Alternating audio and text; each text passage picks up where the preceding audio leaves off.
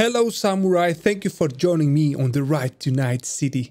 My name is Mista and today we're gonna talk about weapons in Cyberpunk 2077 and all we know about them so far. If you love Cyberpunk like I do, consider subscribing and ring that bell so you don't miss any future uploads. Disclaimers, I am not a Cyberpunk guru by no means. I also get my lore and all that deep dive in the Cyberpunk world from other YouTubers like the Matt Quinn Show, the Last No Meal, Neon Arcade. I have the link them in the description below. Check them out. Amazing people know so much about Cyberpunk, and not only the game, also the pen and paper. There will be the whole story. I am passionate about Cyberpunk so much, so I'm contributing on my own way, give you my own take about stuff I'm particularly interested in. So enough rambling, let's dive right into the video. There are 12 manufacturers split in 3 tiers, the top, middle and lower tiers of weapons. Top tier manufacturers are Japan's Arasaka and Tsunami Defense Systems. Both provide top quality, high-tech firearms. And the new contender, the Chinese corporation Kang Tao, the emerging leader in smart technology weapons. Mid-tier manufacturers are more diverse and American corporations lead in that category. Militech, the famous rival of Arasaka, is focused on mass-produced, mid-quality military-spec firearms. Midnight Arms excels at heavy weaponry, mainly Borg weapons. Malorian Arms is struggling to keep up because they haven't released a new model since 2043, but they are still considered to be the iconic producer of reliable handguns. Tektronika is known for their high-tech consumer weapons, recently expanded their range to include military robots, which earned them the nickname of Russian Militech. Constitutional Arms make excellent shotguns and machine guns. In the low tier we have Nokota, who is a producer of inexpensive arms that are still reliable and powerful. The India-based Dara Polytechnic is the one who you choose if you want style over quality. Serbian Rostovic weapons are cheap, simple and highly customizable. And if you are brave enough, you can try some budget arms 3D printed kits. Power weapons are classic firearms that use conventional cartridges of various types and calibers. Tried and trusty, they are characterized by their high rate of fire and significant recoil. They are very popular among civilians, law enforcement officers, and military personnel. The power category includes all kinds of firearms from cheap and unreliable polymer one-shots and primitive but effective revolvers and shotguns to brand new, precisely engineered automatic pistols, submachine guns, assault rifles, and machine guns. Tech weapons are firearms that incorporate railgun technology, firing solid, high-velocity projectiles that are propelled with an electromagnetic charge. Although they have a slower rate of fire than other firearms, they more than make up for it with their awesome range and penetrating power. Tech weapons utilize caseless ammunition, which is able to penetrate most personnel armor and even vehicle armor when subjected to prolonged charge. Smart weapons employ gyrojet technology to fire caseless guided ammunition. Not many people know that the technology was actually pioneered over a century ago in the 1960s in anticipation of orbital space battles, but was quickly abandoned due to the unreliability. We've come a long way since then, and smart guns now are true cutting-edge instruments of death, precise and efficient.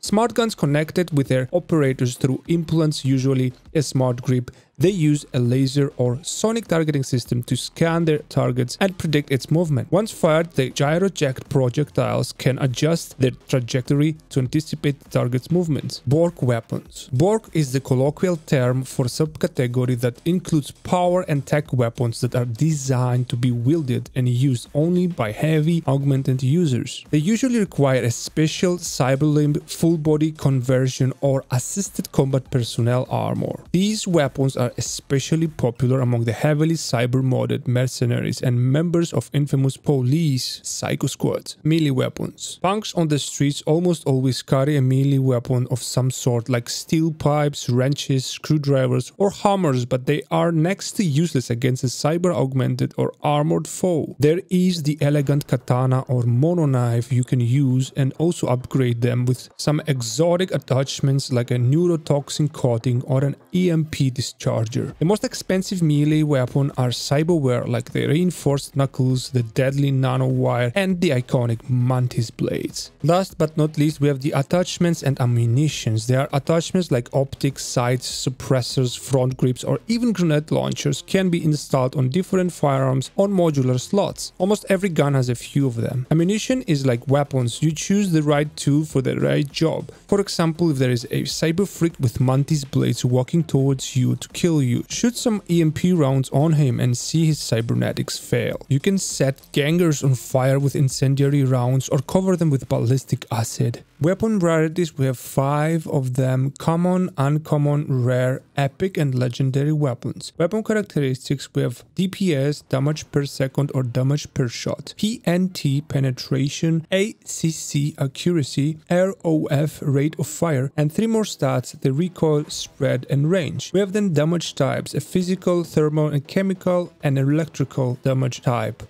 Let's take a look at the power weapons we know so far. First, we have the Tsunami Nue, looks like a standard pistol we get when we start the game. Then we have the SDR-22, appears to be a traditional assault rifle. The Carnage Budget Arms Pump Action 4 Gauge Buckshot Shotgun. The unnamed Shaun-Off Shotgun. We'll also get a look at the Shaun-Off style double barrel shotgun in the Night City footage. The Arasaka HJSH-18 Masamune, named after the famous Japanese swordsmith. We get a short glimpse of the reload animation for this rifle, which comes with a handy scope on top. Constitutional Arms M2067 Defender, mainly intended for corporate security, but it's very popular among civilians as well. The Militech M10AF Lexington. It is from the cosplay guide. It's a 9mm pistol that can swap between single shot and full auto. Now in the smart weapons category, we have the Kang Tao Type 41 epic weapon, the DB4 Palika, the TKI 20 Shingen SMG submachine gun from Arasaka, burst fire micro-guided missile smart weapon, require a smart link to unlock the full potential of their targeting systems. The G58 Dian Kang Tao from the cosplay guide has an integrated MagRail module and a smart target tracking computer.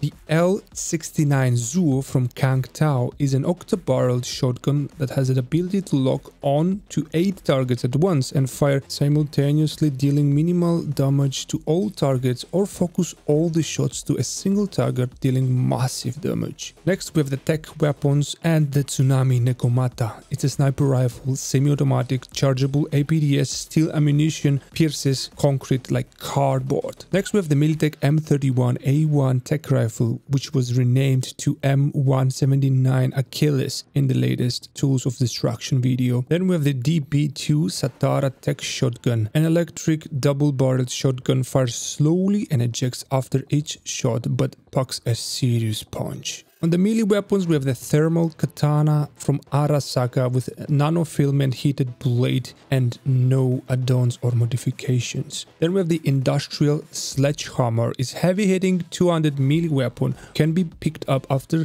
Sasquatch throws it at you. The Neurotoxin Combat Knife was developed for protection against deep-sea wildlife, but it gained popularity amongst assassins.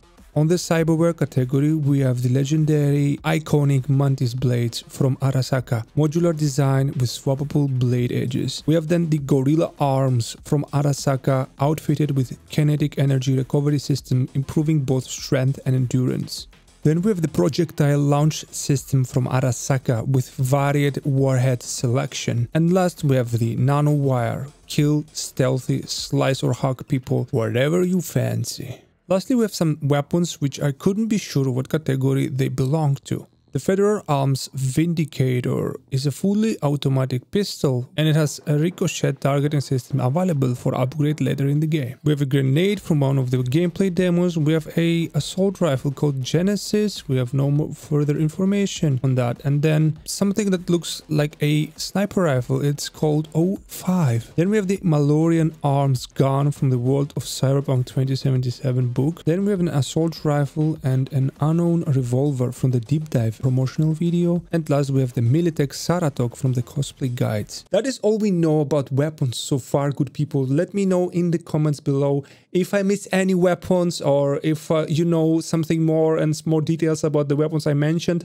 Please let me know in the comments. I'm gonna take that information and use that on the next video. I'm gonna be doing part 2 when the game is out, and I'm gonna do a more detailed video about all the weapons and builds and what attachments you can use in what weapon and how they will impact the specific equipment and weapon.